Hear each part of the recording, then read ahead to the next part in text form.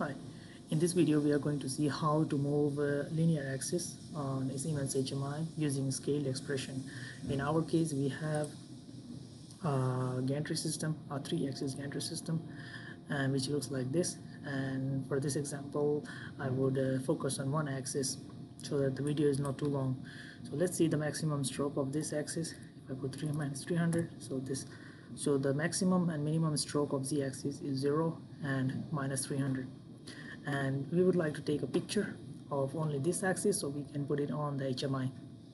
So how I did it in my case, so if I go here, then we go to right view, and I would like to move this axis out a little bit from its position so I can take a clear snap of this one, TZ 500. Okay, maybe minus 500 would be better. Something went wrong here. Let's see what's happening. Z is missing.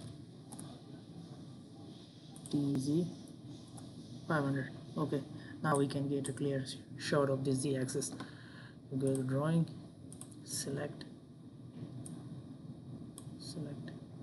and there I have the picture.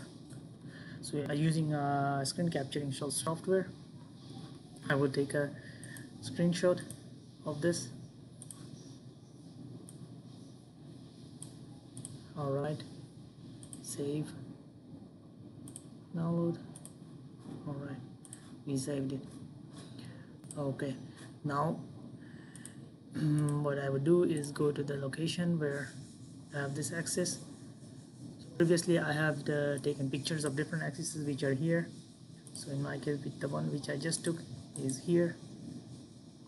Okay, copy, and then we go to our virtual machine, which is this one, and go to any drive, for example download, and paste the picture here.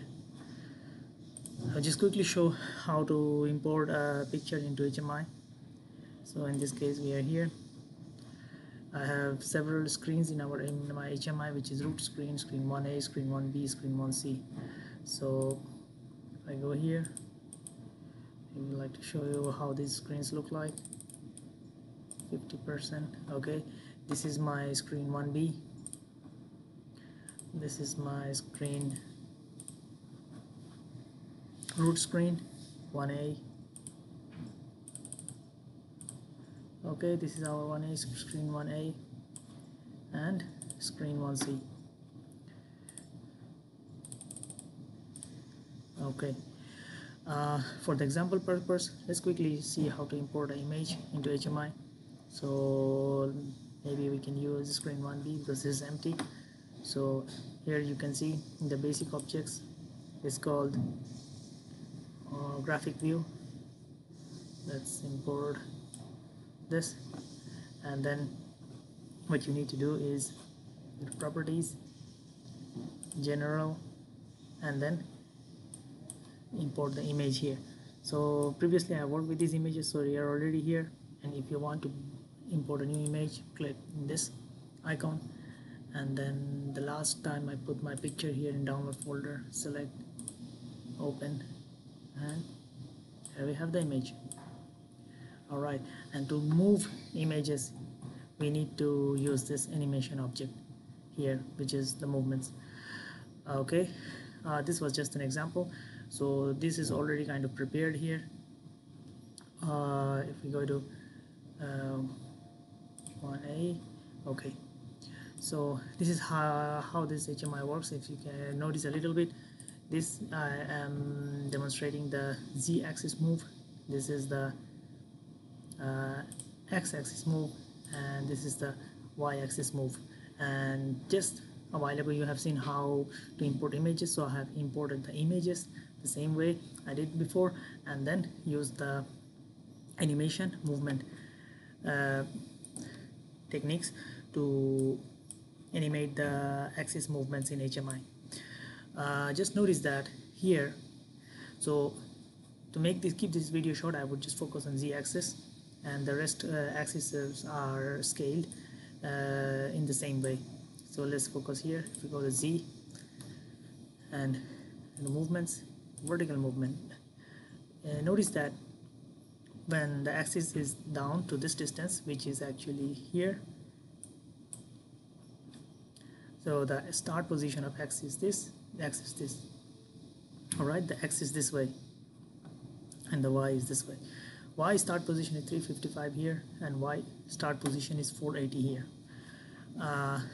Notice something, that the physical axis we see in the start of the video, the minimum axis value is 0 and the maximum is minus 300.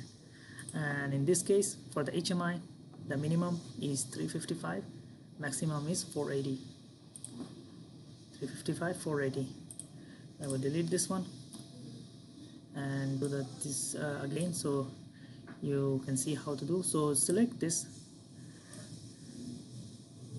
values and then go to insert and then charts, and then the second one, scatter with smooth lines and markers. Click on it, go to the plus sign, trend line, click more options, then again trend line, click more options, display equation on chart, and here Excel will generate the scaling equation for us. This is the equation we need. Sorry, function called called HMI jog value, and here I have used the expression which we just saw how to create using Excel. There is a minus I missed while copying. So notice this expression is the same of this. Instead of X, I have used data block 1 Z move, and Z move is the real physical axis value, while the movement of the gantry. And in our case, green A, you notice that the start value of this in case of movement is already defined. 355 is here, okay, and the target position 480, but 355 is already here. So in this case we don't need this 355. So what you can do from this expression, you can multiply it with 0, but I did here, I just kept it as a reference. Okay, our start position is in the right place. Otherwise, when we start HMI, the picture will jump to other place. So we don't need it because it's already defined there. But this value we need to scale the movement to fit into our HMI. All right. So the same way, the same kind of technique I used, we have to use Excel and generate the scaling expressions and multiply the actual physical axis value with the scaling expression, and then it will be suitable to use in the HMI. In this case, this one and this one I did with the same technique. All right, okay, so let's see how this is going to work. What we need to do is, so it's better to compile.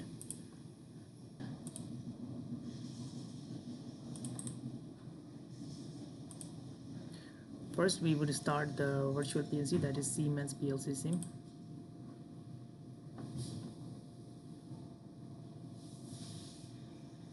When this light is on, then we can press start search. It will find this one, then load the program into the virtual PLC, load it, and then start the module. Okay, started. Then we can start the HMI. Okay, so here we have the root screen, and when we press this, it turns on the power of this gantry system. It's on. Let's go to manual jog, and if I select jog 1, so it will go to a predefined position. So we can see the Z is moving and XY is also moving, and in the maximum stroke it came to its limit which we have defined in our program. Alright, thanks for watching the video.